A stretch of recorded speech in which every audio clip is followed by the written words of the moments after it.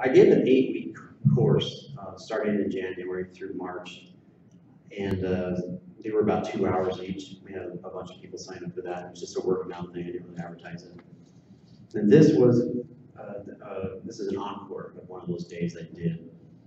And so this was the one where I just wanted to talk about, kind of relax their brain a little bit, because you guys know this is pretty complicated. And it was still just a one-on-one kind of class.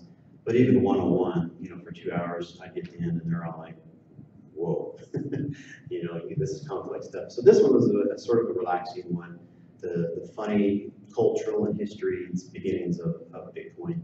And anybody around before like 2014 that's here today?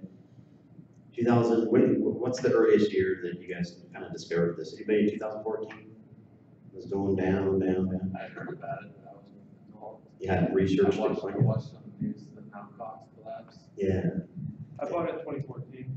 You bought, what was the cheapest price you found? I think I was I think it was like 250. 250? Yeah. Nice. Anybody lower? Anybody under 500? 500? Good, nice. Anybody under 1,000? Say Bitcoin price. Anybody in Ethereum right now? Probably, yeah. What was the cheapest Ethereum that you found? $6. $6. You could buy it at 6. Oh, even just last November it did for a minute. It's Yeah. 6 range, right? 165. 165. I was buying in December, January. You got it around $10. Yeah. I bought it 350. What's the highest? Yeah, what's the highest you bought it at? Anybody right at the top? Hey, I don't want to brag, but I bought it at the all-time high. That's what I was selling. Yeah, you did sell some? Yeah. I did too a little bit. I thought, all right, I'll sell just a smidgen, paid off all my debts, except my house. So it's amazing we can sell just a little bit, and we're pretty much out of debt. Yeah. So, yeah, it's nice to be early. And there's a lot of ICOs. Anybody invested, throwing some money in some of these ICOs that have come out recently? Any good ones? Anyone that you found that really has taken off? I just invested in, what's it called? Was it Ether token? Music, co-founded. Co-founded, oh yeah, I founded that one too. That was just starting to get hot, so. Anybody else, any good ones that you really did well on already?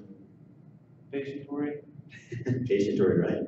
Yeah, we both got into that one at 3 cents, and now it's 14 cents, right? But that's just barely started on market, so we'll see how that goes.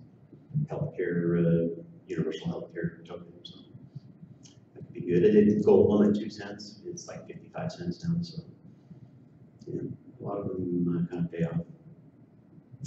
So let's get into this. Bitcoin's first wacky years. This is kind of the rundown. Genesis block, we're going to talk about Hal Finney. $25 million pizza, legendary, right? Bitcoin firsts. The history of hacks and scams. The confused press reaction, heroes to zeros. No such thing as bad publicity. The surprising twist of the Silk Road. And Bitcoin obituaries and the honey badger. Anybody know what the honey badger is already? The honey badger of money, right? The Genesis block, the Times, January 3rd, 2009. Chancellor on the brink of the second bailout for banks. Does this mean anything to anybody? This quote here? You know what that's from? This was the first message in Bitcoin. Happened the day Bitcoin in my life. So January 3rd, 2009, just after the New Year celebration, Satoshi Nakamoto, almost nobody knew who he was at the time. So, if you do a kidnap, whatever, you have the hostage hold the newspaper up so they can see that they're still alive on that certain day. He wanted to permanently stamp in the code the day, the newspaper article for the day it came out, so there was no doubt about the day that it couldn't have come out before that day. The Bitcoin network was quietly activated with no fanfare. There was no press. Nobody noticed. In fact, it took 5 days for the first block to be found on his laptop or whatever he had going, his first machine, because nobody knew what it was.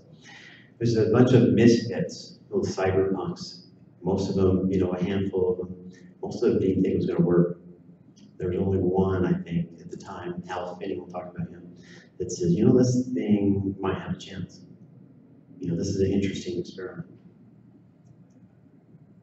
This is Hal Finney right here. A lot of people wonder if Hal was Satoshi Nakamoto himself. He always denied it, but you can go back to since nobody knew who Satoshi was, they only spoke to him through email and messaging. And so and it's all recorded on, if you go to Bitcoin Talk, you can see they're recorded, frozen in history, all the conversations that happened in those very first moments and days and months. And there were some, as I read those, some of them were from Hal to a Satoshi, so it would seem weird he would be emailing himself. But if I'm trying to keep myself hidden and anonymous, maybe I might do that. So some fun facts about Hal Finney. He was an interesting guy. I'm going to move this microphone over here so I can kind of see as I'm talking.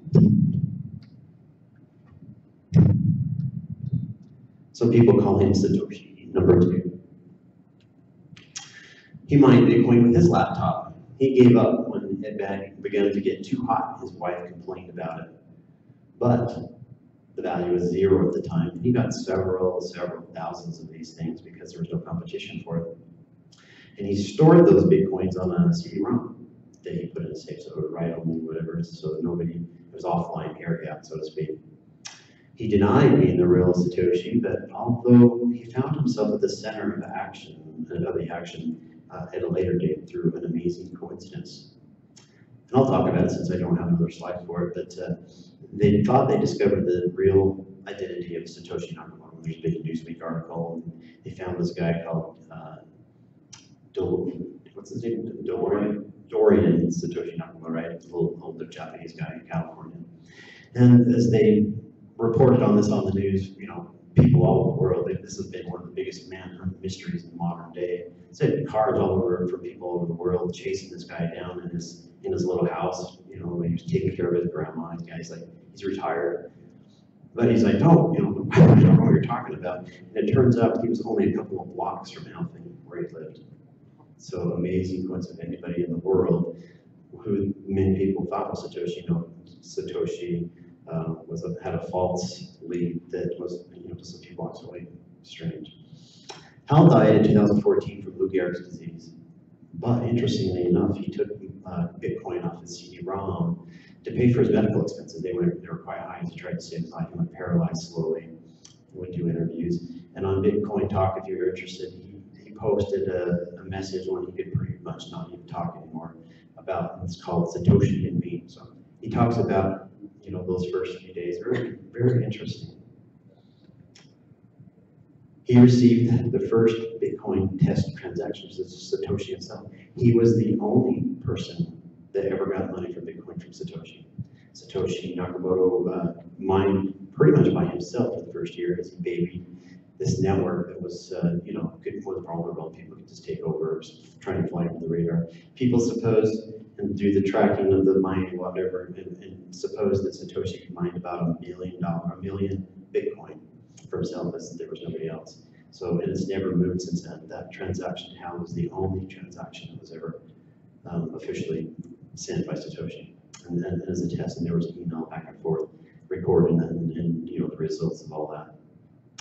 When Hal died, very interesting. He was a futurist. He had his head frozen, cryogenically frozen, hoping that they find some body, someday when they have a cure for this, and he'll wake up and be in the future or whatever. So who knows if that really works or not? But Hal believed in him. Interesting guy. Bitcoin history. Do you guys know about the expensive pizza that was bought? This is the first transaction ever conducted that gave Bitcoin an actual real world price. In October 2009, Bitcoin, the exchange, was estimated, actually, the people that were mining it, just a bunch of cyber geeks, it had 0 value. So they sat on the boards talking to each other and says, if we had to just give Bitcoin a price, what would you think it is? And they figure, well, it's costing us money to run these mines. It's getting more expensive after a year. It gets more difficult for people to get on to try and win the prize to be able to transact in it. And so one guy thought, okay, how much electricity now is this taking for us to do it? And so they calculated for an hour or whatever of electricity, it would be 1,300 to $1. So micro pennies. was the first official, well, and it wasn't official because no one ever bought anything with it. In May 2010, the first real world purchase was those Papa John pizzas in Florida for the trade of 10,000 Bitcoins.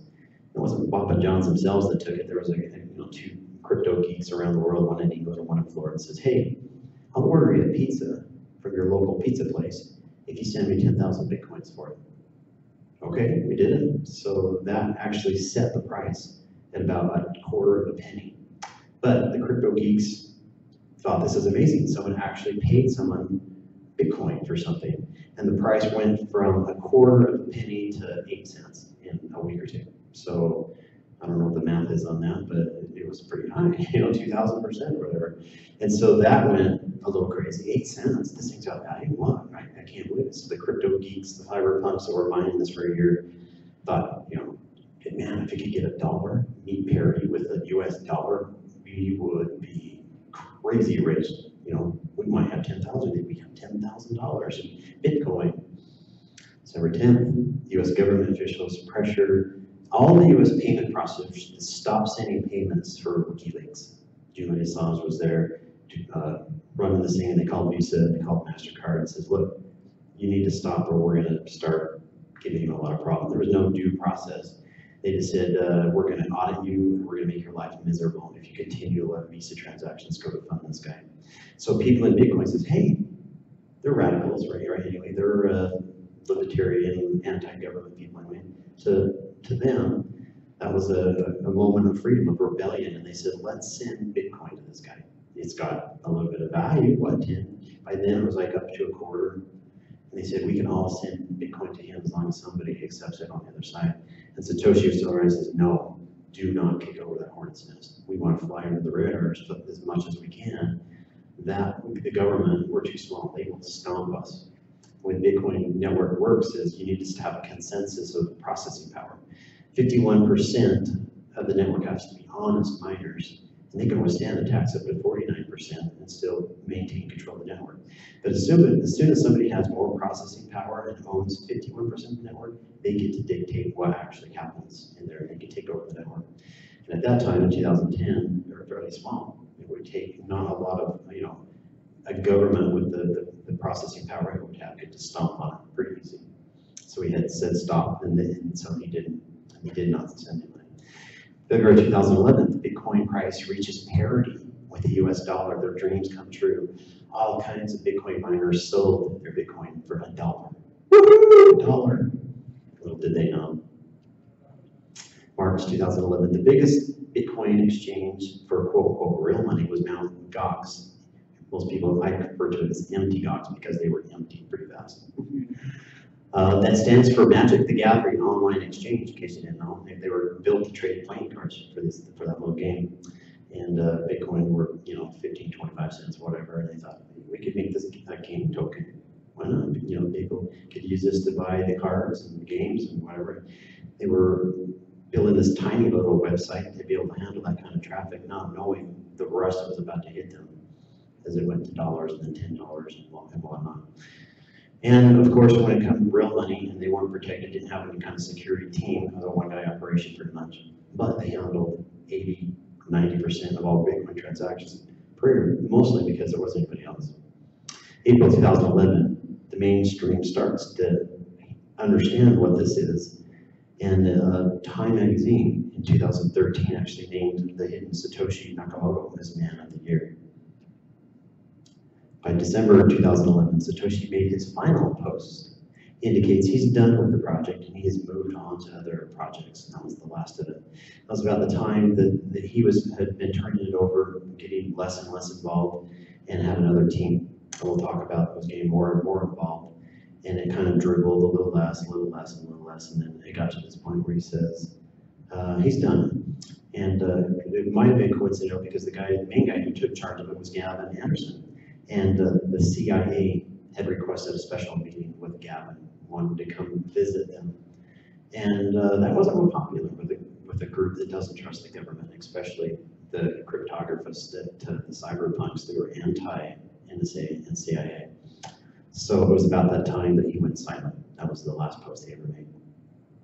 which I find interesting because that's about the time Halfpenny really started getting sick and unable to do much and was going downhill pretty fast. I don't know if that means anything, but I thought that was a kind of an interesting coincidence.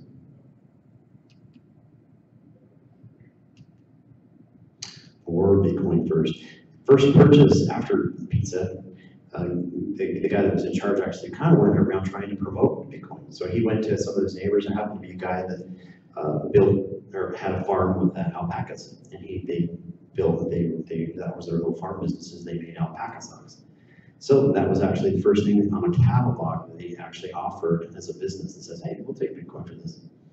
So that's now the legend, Grass Hill alpacas. We have some people in Salt Lake, actually very famous. Anybody know Mike Caldwell and the Casasas coins? You heard of those, right? So these are now collector items. He would put Bitcoin, actually the private key under a hologram, put on these little tokens, which were really car wash tokens. But he would have a hologram that we'd put under that. You'd have to peel off as a one-way thing where you couldn't put it back, but he would have the private key to be able to spend that on this hologram. But that was popular because people couldn't imagine this digital-only currency. You need something physical, something that your brain can wrap around. So he created these things to give somebody something tangible that they could use, and they could actually spend as well. So they would peel it off, and then they'd have the code. They could, transact in that.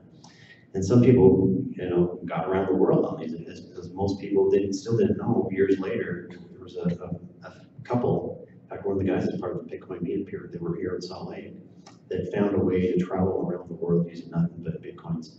And a lot of them use these physical Bitcoins to be able to do it, like paying gas or whatever. They'd go introduce themselves, have to introduce what Bitcoin was, and say, hey, we got one for you.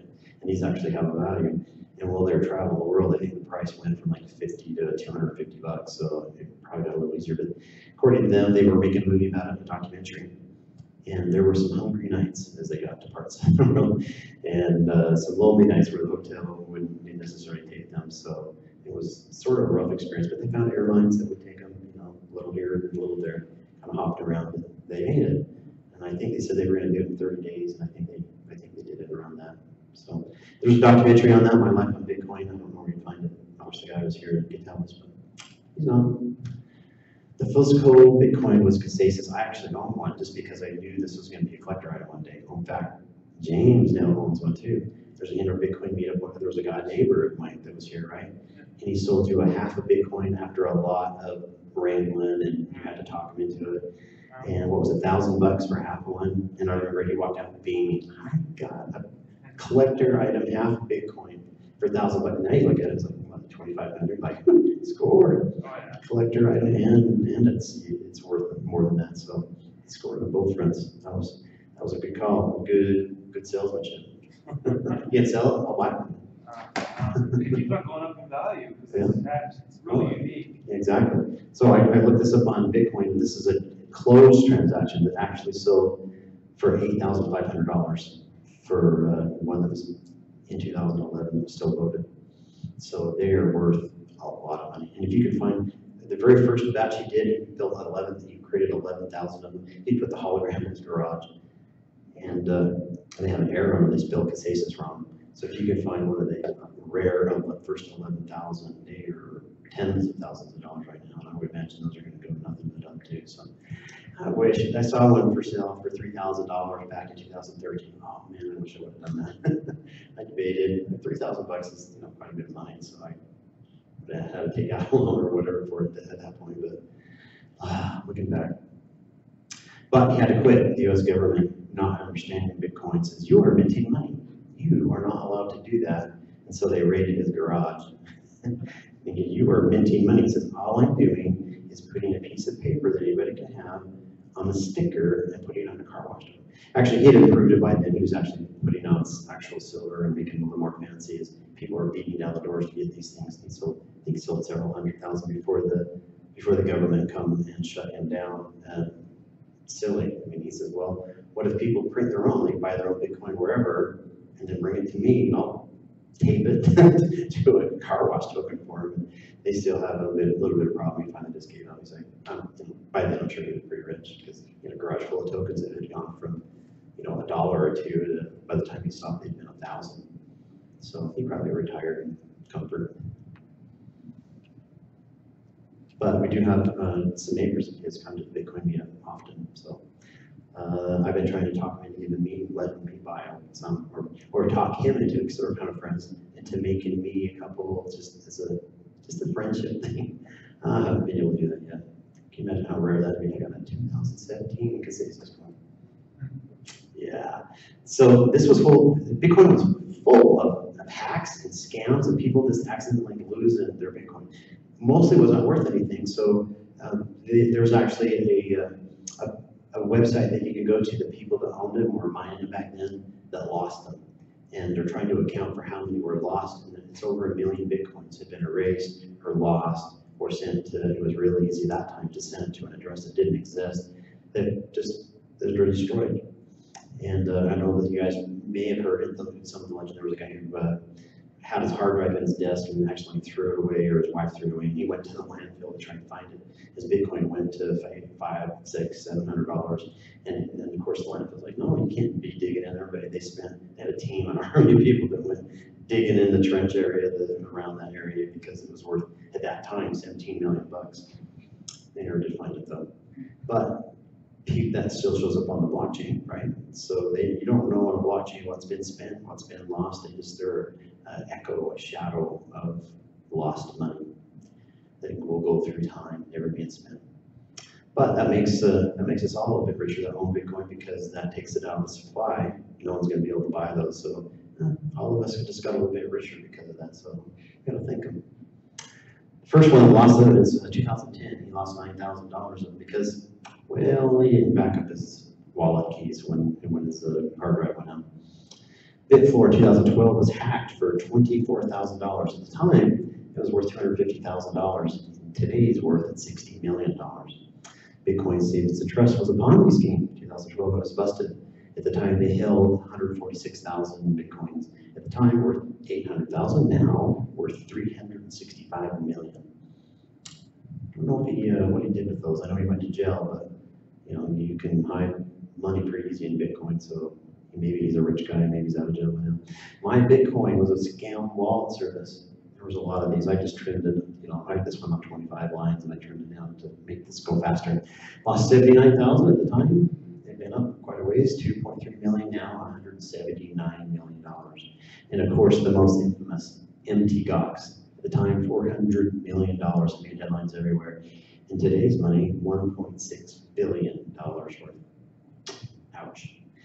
Just for your reference, the rumors where they were empty 6 months, a year before they actually closed up, the withdrawals got slower and slower and slower. So people that were keeping track in the forums were saying, I think these guys are around upon this. I think they've been ripped off. They've been hacked 3 times, and each time the price, in fact, the worst one was in 2012. The price went from $30 all the way down to $2, and it lost 90% of its value.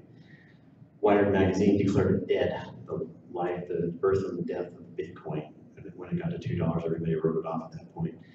But it's been called dead several times. It comes storming back. Let's move on to Bitcoin, shall we? That's a virtual currency. We're going to talk about the cyber threat now. Who's ever heard of the Bitcoin? It's even been called the future of money, the Bitcoin. More on this cryptic and still somewhat confusing currency that is Bitcoin. People are fascinated because it makes new highs every day for me signing, which Bitcoin has done. Is it a market? Is it a bank? Is it an exchange? We're asking whether or not this currency really has any longevity, let alone legitimacy. You would have to be an idiot not to know how much risk you're bearing if you purchase Bitcoin. The value of it, I mean, look at the chart, is sinking and skyrocketing. This is a commodity. It's no different than the tulip mania of the 1600s. Feds are starting to crack down on so-called virtual currencies. Wild West currency, it had a bad stick. Some people said that it was being used for narco trafficking, potentially to back terrorism efforts. Some rumors that it's this Japanese guy, I say that he's a fake name, was a pseudonym. I mean, you're only putting real money onto a system that we don't even know who created it. Is this legitimate in your view? It is legitimate, and it is a fascinating experiment. It's an interesting brain cell, though. It really is for people who run over about that's a fiat currency. It's so broad and is he yelling about the current scandal or scam like that in this country and around the world. But the banking crisis there does raise the intriguing question of what is money? What exactly is Bitcoin, and how does it work? There is no central bank, no central authority, no corporation behind it. Knows no borders, knows no boundaries, and in many cases knows no rules. It's a new internet protocol like email or the web. All of this is done on peer-to-peer networks. Nobody really even knows who created the Bitcoin. Develop entirely on an open platform. No one's in charge. Free Totally market. centralized. Okay, Free so, market. so The value of each Bitcoin hit a new high. It has, as this chart shows, been skyrocketing in value over the past 3 years. I know some people are obsessed with this and have been all over this quote-unquote phenomenon. so many people are jumping into this virtual currency. It's created so much attention. One of the biggest Bitcoin exchanges actually reported that it was having trouble technologically keeping up with all the order flow. Its unknown creator sending a finite number of the digital currency of 21 million, with only 11 million in circulation. The maximum amount of Bitcoins that can ever exist on the planet is 21 million Bitcoins. Some would argue that it is more useful as a form of money because it cannot be debased by people like Ben Bernanke or as a drug dealer. Is no inflation because you don't run the risk of anyone printing the currency. Deep currency, Bitcoin, has been under fire recently for its dramatic price swing. Is it just going to keep on going up? Now, you didn't bite at the Bitcoin craze. You may have saved us some money. Mary Thompson is here. What was that with the flash crash? Everybody's been talking about it, and hackers are actually to blame for this most recent sell-off. Last night, the digital currency's major exchange, Mt. Gox as it's called, was hit with a denial of service attack. What do you make of this madness? Well, I think Bitcoin has turned into a massive multiplayer online game where speculators are trying to out-speculate each other. Despite the extreme volatility, businesses are trying to cash in on this phenomenon. A lot of venture capitalists are actually coming into the space. Some of the biggest names in Silicon Valley, and even some big Wall Street names, too. Hedge funds, individual investors. All of the above. Private investors, private capital, venture capital is very interested in this trend. There are more and more places accepting it. It's just that you're very far from critical mass. The world's first ever Bitcoin ATM is coming to Silicon Valley. I mean, you got this bar here in the middle of Manhattan now suddenly taking it. In various countries, it's really starting to increase. In China, it's been pretty popular. In countries like Argentina, Berlin has become the capital of the currency. Many businesses are already accepting payments with Bitcoin. So Shopify.com, which has thousands of retailers just started accepting Bitcoin. why is it Bitcoins? Why not? My mother's friend, you ask your son what he thinks about Bitcoin. It's the same thing, they fell 50% as well. And there are a lot of people who are fans of Bitcoin, but there are also regulators and officials who remain concerned. Multiple federal agencies touch Bitcoin in some sort of way, everything from the Treasury Department to the Federal Election Commission. Now it's starting to, like, if you can buy a drink with it, it's a real thing. I think that there's no way federal regulators will stand for this. The government shuts it down. What's it worth then? Buy. Yeah, Yeah. the government wanted to shut it down, wanted to prevent it from conducting a transaction. They had nowhere to go. It's like cash. You can want to regulate it all you want, but I'm a little worried that virtual currencies, whether it's Bitcoin or the next one that pops up, isn't something that from a practical sense you'll be able to. That's definitely the government claim an utter, total, and absolute monopoly of the means of exchange. Just last month, of course, the government shut down the Silk Road website and Amazon-like marketplace for drugs, guns, other illicit goods. Gambling and other things and drugs. People were saying that that's what's happening. So you wonder how long in that sense it's going to last. Value goes up, it sort of happens within the network, but if sentiment on Bitcoin starts to go down, you're probably going to watch that value crumble. This kind of stuff is scary. I mean, the volatility of it has been outrageous. It goes from 100 to 260. Yes. I could walk in with Take my your new iPhone. I could dial up the dyno, whatever it Yes. is, and say, here's my Bitcoin. Are you true or, I don't get it. I don't know. Joe Weisenthal, Business I'm Insider. not understanding it yet. I'm not understanding it. What do you think? I'm with you, I don't understand it, but The whole thing is done to the extent that the viewers don't understand this, and by the way, I have to look it up to understand it. So if you've got a Bitcoin, you could sell me the Bitcoin. Well, it's confusing. It doesn't really fit in the normal regulatory categories. We hit it, Jeff. I'm just trying to get to grips with all this technology stuff. This latest surge came thanks to some high-powered support from within the US. Bitcoin arriving in Washington on the national stage. We've done the due diligence to say this is simply not a So how did regulators get around it though? I don't know how they're going to do it, but I think it's, I think it's got a shot. That's what this hearing is all about. Today and tomorrow is the legitimacy, the rising legitimacy of Bitcoin. I think this is the tipping point, that you get the Fed chairman name-checking it. Does it feel mainstream to you now? Bitcoin has come a very long way in a very short period of time. There's going to be some fallout. I don't think it has the potential to replace traditional type of currency. You're arriving at a stage where something electronic can't affect traditional money. What you're talking about right now is for the next 3 to 5 years, an unbelievably better store value. It is gold 2.0. They think fine passes governments and fine passes regulation. That says something about it. It's a socioeconomic reason which we go through. People have 100% complete control of their own money. It's the first time in the entire history of the world in which something like that's existed. Cryptocurrencies, Bitcoin is the first example. I believe they're going to change the world, but probably not in the way we expect. This is the time where people should be trying really big, crazy things.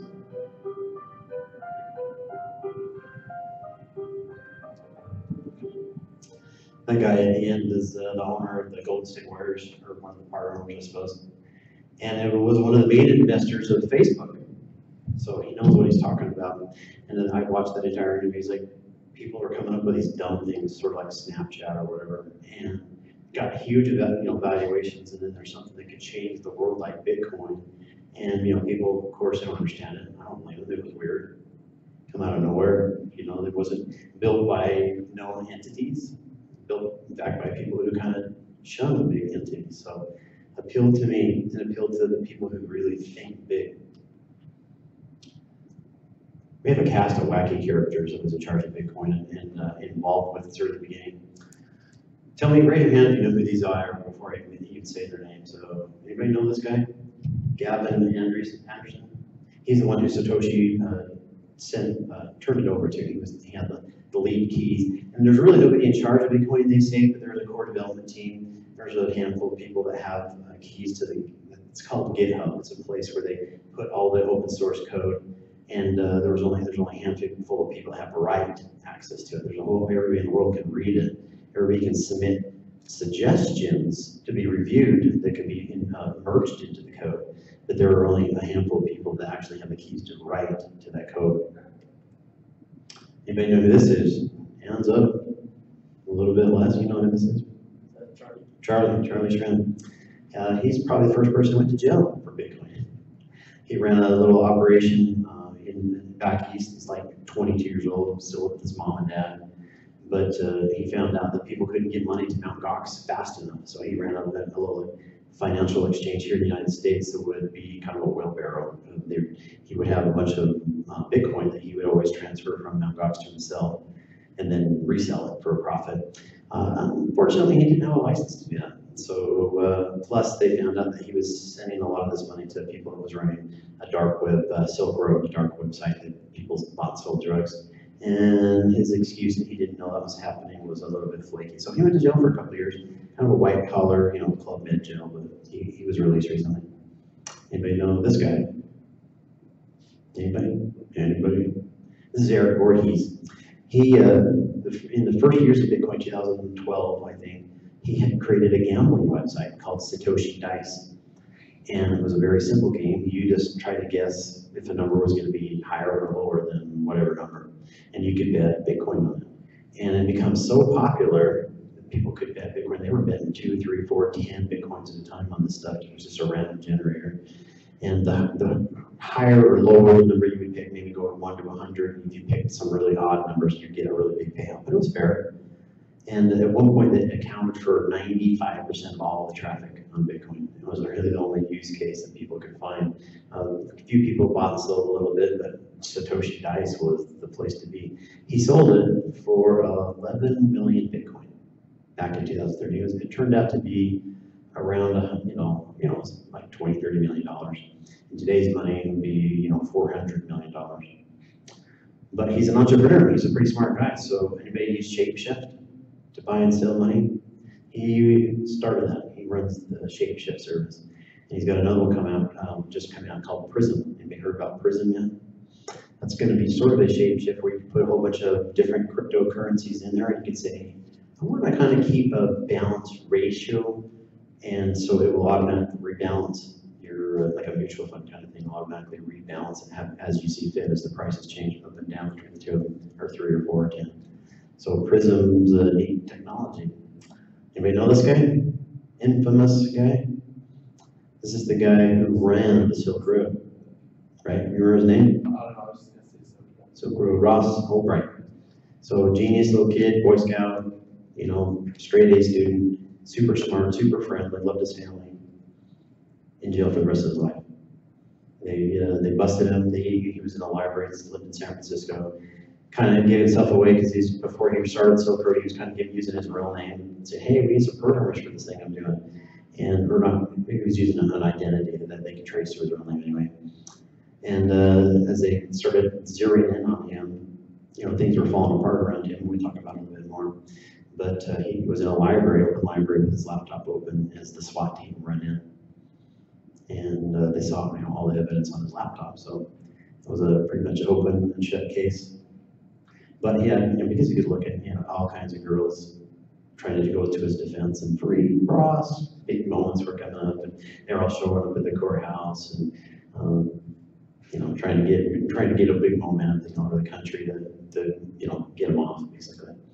This is Roger. Oh, I should say, anybody know this guy? Roger Ver. Yeah, so he's the one that started running big campaigns. He put great big billboards up about Bitcoin and say, you know, got Bitcoin yet. So he was one of the first people. He ran a computer memory place service that sold computer parts, and he accepted Bitcoin. And they called him the Bitcoin Jesus because there wasn't a lot of people that knew about it, but he had an entrepreneur spirit. So he'd go out giving people Bitcoin, just giving it to them, introducing them. Here's 5, here's 10, whatever. Try this out. We've got this new technology. Come to my website. You can actually spend these. I'll take it back. And so they called him the Bitcoin Jesus because he gave all these things out. And now, you know, he gave away what would be hundreds of millions of dollars now. Anybody know this guy? Yeah. The infamous MT Gox nerd. What's his name? Karpellis. Yeah. Think of the biggest nerd you can think of, and then put that nerd on steroids. That's him. And we'll talk about him a little bit more. Anybody know this guy? This is one of my goofy heroes, Vitalik. He's the guy who started Ethereum. 19-year-old hacker started Ethereum. Went from playing with Excel when he was 5 years old, that was his favorite toy, to being, you know, the awkward kid that didn't get invited to the high school dances and would go home and read, you know, do hacking. He admitted he was hacking into stuff, to now sitting before presidents and kings. And this guy, anybody know this guy?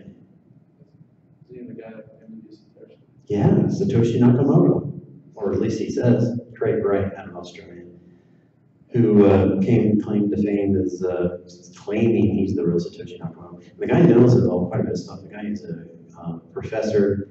I watched some YouTube videos. He was teaching cryptography and supercomputing to some people, and I found out later that was because he had gone to jail, and that was his community service. He didn't say that then, but the guy was smart. You know, I watched his classes.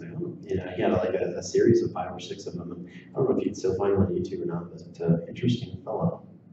Probably not Satoshi. Early Bitcoin millionaires. Where are they now? Well, Charlie Shrem, as I mentioned, went to jail for a couple of years. Still a millionaire. Now he lives on one of those tropical islands where they have flexible taxes. He was encouraged to go to a place where they didn't have such restrictions, as many as he started some new businesses. Who knows how long it's there. Roger Ver, very interesting. He now owns very many companies. He renounced his citizenship to the United States. They were not very kind to him. He spent some time in jail too for, he says, sending firecrackers on eBay. I guess it's against the law to sell people some kind of explosive device on eBay. So, not very long, he was mad, hates the government, went to, he was in Tokyo. One interesting thing is he was blackmailed a couple of years back. They said, I'm going to give away all of your information, all of your secrets. I've broken into your email account, I've broken into all your bank statements, you left a password out there, or whatever. And he immediately went to the hacking community and says, I will pay you Bitcoin to find this guy. And people are greedy hackers in the community. And the guy gave himself up that day. He says, never mind, here's you. I will leave you alone. There must have been enough people that knew who he was. There's no honor among thieves. Eric Voorhees, I talked about, he owns Shapeshift now, one of the most popular sites. He's a multi-billionaire, a creative genius, I think. Young guy, very skeptical of government himself. I mean, we see this. He's owned, he started some companies in Switzerland and Panama. You know, the United States is not very friendly yet to Bitcoin companies. They don't know how to treat them. Gavin took over the Bitcoin project, spoke to CIA, which made Satoshi not speak to him again. He led the project until 2015. He helped start the Bitcoin Foundation, the nonprofit group that educated the world about Bitcoin back when they were all confused. He saw all the confused news reporters in 2013. They thought, well, why don't we create an amnesty? You're a nonprofit. So somebody has someone to call. We have a decentralized currency. We have a few programmers that are sort of disorganized all over the world. They're not really, a central place to be able to answer questions. They had no power over anything. They had no decision making. But at least they had a place that knew enough about it. They created this nonprofit foundation. So news reporters had somewhere to go to get some accurate information. He made a probably colossal mistake when he went and spoke with Craig Wright, and based on his conversation was convinced this was the real deal. And he got a lot of problems for that. They found that Craig Wright says, I can prove who I am because I can, one of these early transactions that were mined in the very early days, the first day or week or whatever, I can go sign a transaction from one of those accounts, one of those addresses. Does anybody know when you sign a transaction, what that involves? You can do, rather than actually sending money, you can send a signal out there. You can say, look here, I'm going to tell you the lazy dog ran over the fox or whatever, that whole scene. And then watch for it, you're going to come through, and then somebody which knowing that address can watch a signature come through, whatever he said that he signed. So he was able to do that. He said, look at this, I can sign a transaction. And right in front of Gavin, they had a brand new laptop that was bought from the store, never opened before. They unwrapped it on the spot, just a random laptop. They used a blank USB key, whatever. Anyway, all the effort, and they had news reporters and everything there to witness it. And sure enough, Craig Wright was able to load his Bitcoin wallet and sign a transaction. That's it, right? That's satisfied most people. And satisfied Gavin, except for the world of cryptography, cyberpunks are very skeptical of everything. And they really started to peer into this really carefully, breaking it down scientifically. And they said, why, of all the transactions in the world you could have picked, you picked the one that went to Hal Finney, the only one everybody has a public record of. And then they looked at it a little more carefully, and they looked at the encryption that was involved, and I don't want to get into the nuts and bolts, I don't even understand. But they said, look at the transaction, how it appeared, and the encryption, how it appeared on the blockchain. And they really broke it down, and they said, you know what? That transaction he did with Hal Finney was clear back in 2009. And this transaction he just barely signed have different encryption techniques. And in fact, this wallet that was created, and this address was created, and used an encryption technology that was older, but the one he just signed now should use the same encryption standard, nuts and bolts. But when he used it, it was 2013 technology. It didn't exist when the wallet was created and the address was created. Since he's backing stuff out, or he was doing some funny encryption business and basically called them out on it. He after this big event, he kind of went and shot silent, says, oh, I really am, but I've caused too much pain and I'm not going to talk about this anymore. So, right, yeah. Had some interesting stories. He was working with a guy, also, he said he was a partner with a guy who wasn't himself, Satoshi, but there was at least two of them. And the other guy died as well. The other guy was paralyzed. He was working in Florida, paralyzed from the waist down, and he basically gave up on life, but he did a lot of coding too. He was a very smart cryptographist, and they were really good friends. And it turns out they gave an award the Pulitzer Prize or a Nobel Prize. They honored Satoshi Nakamoto. And they had an award, of course he didn't show up for it, but the guy whose paralyzed dad was like 90-something years old, and you can go to the website, it's probably still there, and it says, he just won an award. My son, can you tell me what award he won? My son, he named his son. It was just in the comments of the board. No one ever answered him until after this all broke and they figured out, who was who on there. And so there was a lot of interesting pieces that gave a lot of mystery and some credence to the story here. And the story was Craig went to his house and searched everywhere for a USB drive and talked to his parents. I don't know if he ever found a USB drive, but it might hold 1 million Bitcoin on it. If the story is true, you start piecing things together that way. Maybe not such a solid case either way. Be interesting to find out one day what's what. Mark Karpeles, Mountain Dogs hacks. In 2011, it got hacked. The price dropped 90%. I talked about that was the worst price drop. In 2013, they got hacked again. Price dropped 33%, and the one that shut it down, 2014, the price only dropped 65%. Relatively speaking, that was bad. We could deal with that, right? Except that was all 2014. People outside were, picketing the place. We were watching that interview. He was on one of those bouncing balls during the whole interview, just kind of bouncing for his little exercise as they were in the whole interview. The reporter, when they were done, was like, "Why in the world is up with this nerd?" But he wouldn't let him go back to the back office. The people you see there get someone at the front desk, kind of the thing. But this was the Mt. Gox worth, $400 million plus, and he was the security team, he was the marketing team, he was the whole company by himself, and he was holding, lots of secrets, as we now know, that was being hacked, and he was trying to catch up with new money coming in to pay for the people who were trying to pull out, and couldn't keep up. So the people were getting more delayed, until it finally collapsed. And he loves cats, and so he went home and cats and hookers, I think is what the thing he's spending his money on. Kitty cats, full of cats, and hookers, because really he's a super nerd who's been all right. Headlines that might have sank Bitcoin, but didn't. Chuck Schumer, anybody know who Chuck Schumer is? Senator Chuck Schumer? He's a guy who likes the limelight. He likes to throw photo ops. He's kind of a weasel out of back east New York or something.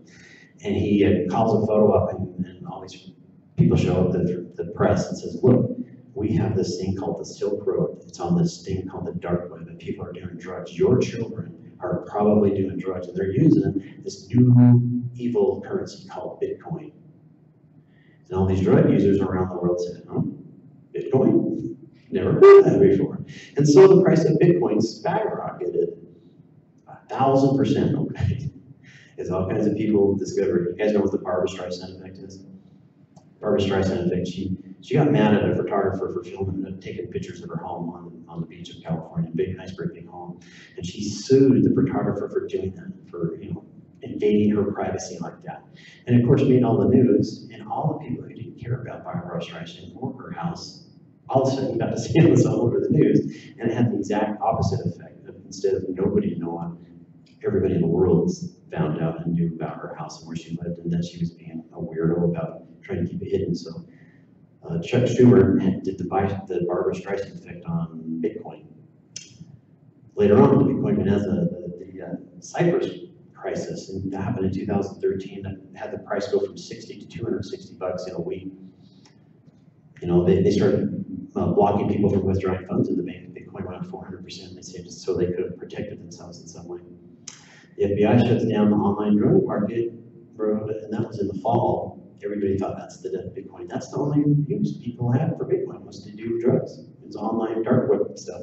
So with that only use case, it's got to be worth nothing. Yet within 2 days, it was 100% more when it continued to work and function, and everybody thought, what? People use Bitcoin other things than not drugs. Anybody know what the most common use for Bitcoin is? It's not drugs. Anybody have a guess on them? They did a poll, they did a survey on it. The most common, at least in 2015, 2014, most common use for Bitcoin was charity. They were giving it away. So complete opposite of what the press is reporting. Senate hearing on Bitcoin was a love fest. I remember watching this live. They had the Senate hearings and people all over the world that had never watched Senate hearings before, had no good interest reason, but people all over the world thought this is a new thing. And they had the most televised audience that they ever had, and they brought that up in courts. And the judge, and they had people there from the FBI that broke Silk Road, and they had people there from the CIA. They had people that were running the exchanges. They had people there from Coinbase. They had Charlie Lee, the guy who wrote Litecoin, who invented Litecoin, was there. And it had the exact opposite of what everybody they thought. They said, they're going to shut this thing down. Well, how do you shut down Bitcoin? It's all over the world and it's not centralized. Who do you point your guns at? But as the people started to talk about this, there must have been really smart people whisper in their ears, indoors, behind the scenes, that said, you know what, this blockchain thing is going to be amazing. If you try and stop this now and stop it now, it'd be like trying to stop the internet in 1992. All these inventions that happened after that would be left uninvented.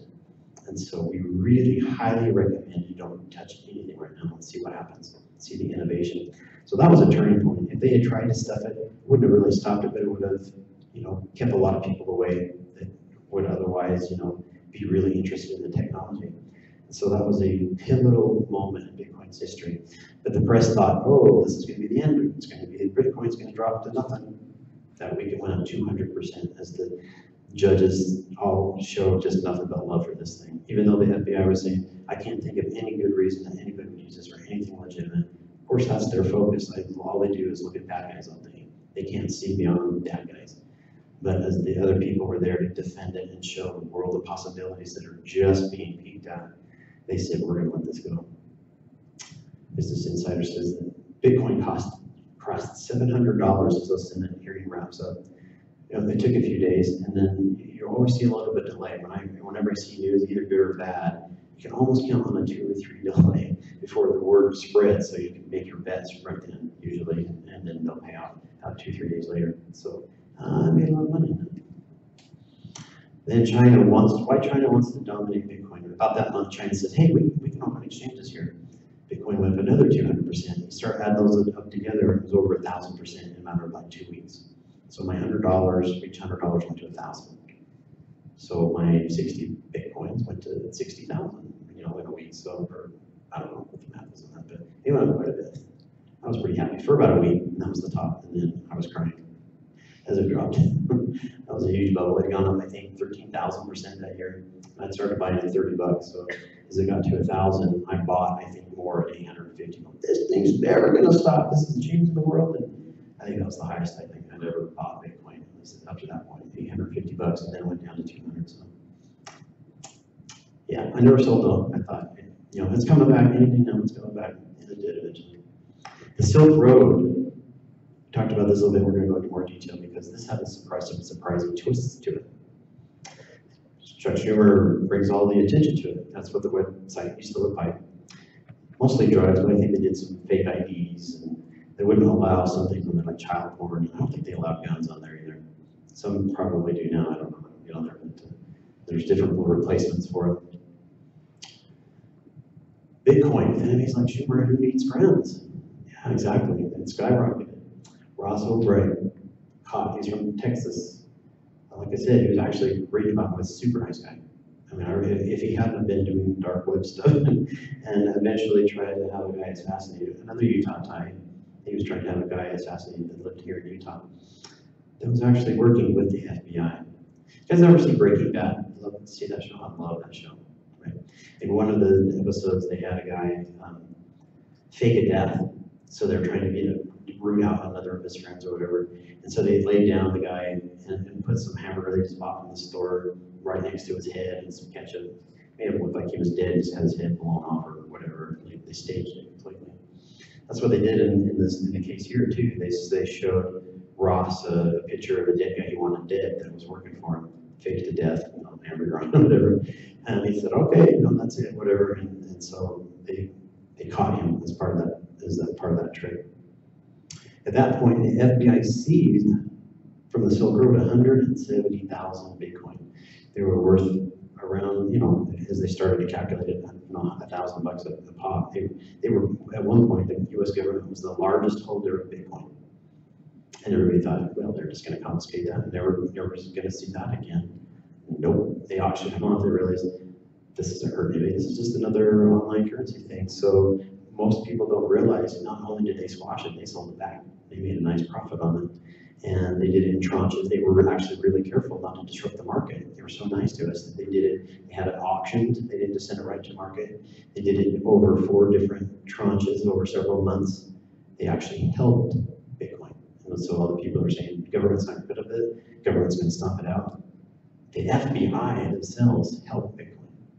So they recognize the powerful usefulness of it. And they realized they can track everything that happens. With cash, they can't track anything. Now, with the blockchain, they have an immutable record. Even 5 years from now, you can't sweep that up very well.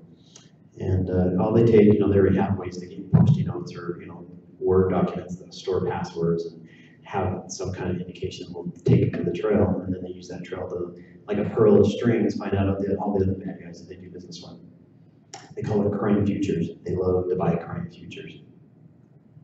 US biggest Bitcoin wallet owned by the government we talked about. Feds auction off those Bitcoins. But did you know the 2 main people that broke the Silk Road, was a DEA agent, was stealing Bitcoins. He was a corrupt official. And his partner from the Secret Service, we had one from the DEA and one from the Secret Service, both were stealing Bitcoin and trying to funnel it through Mt. Gox and get paid off. They found both of them correct. They both went to jail. So people always hear about the Silk Road getting busted. They hear about Ross being arrested and how evil all this stuff is. Bitcoin actually led to the tracking of the 2 corrupt agents that were held in great honor before then, and they went to federal prison after that point. And it was because of Bitcoin. If you're interested, there's a TED Talk that talks about this. There was a federal agent in San Francisco that busted. Awesome talk where she talks about how they used, this is the trail that they used from Ross to the guy in Utah, and the secret anonymous names that they were using, both the DEA agent and the Secret Service agent were using fake names, and actually 2 or 3 names, and they didn't even know about each other. It wasn't like a team operation. They had no idea about each other as well. And so they followed the blockchain, they followed all the tracks, and made it fast. I hope they make a movie out of that too. The whole Silk Road, how they bust him, and then how the federal agents that bust him get busted, all because of Bitcoin and the blockchain.